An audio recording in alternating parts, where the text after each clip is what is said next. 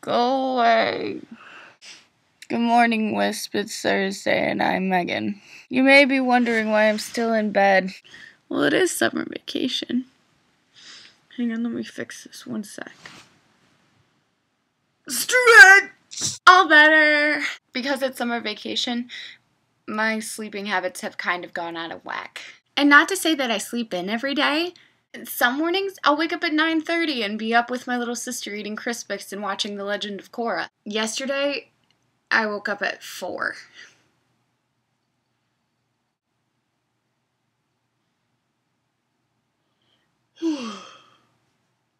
My mom just woke me up about 10 minutes ago. I'm so tired. I want to thank Mr. Rasley for taking Ben's spot, although I don't know if it counts as his video. I think I'll let it slide because that was probably the most inspirational thing I've ever heard. An update about my fainting trip? In case you were wondering how I did on the test that I fainted during. 99. Genius.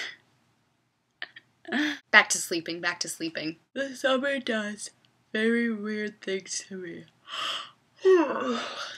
All I want to do is eat and sleep and go on the internet. But with sleeping comes very weird dreams. You see, when I dream, I usually tend to be in this half awake, half asleep, conscious state, I guess. But I know I'm dreaming. That's the weird part.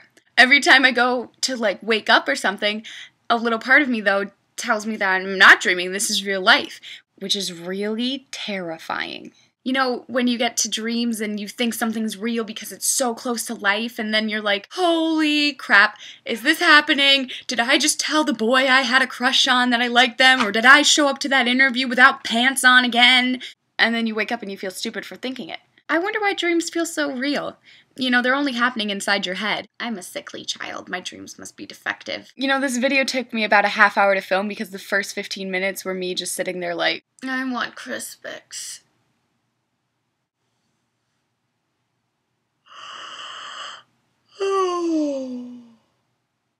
I tend to sleep. I tend to...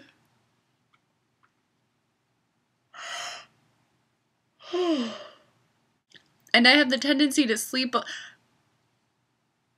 my god, I'm so tired. I don't want to make my video. Luckily, I woke up.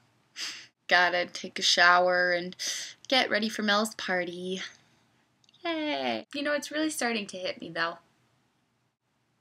I know we don't see each other a lot to begin with, but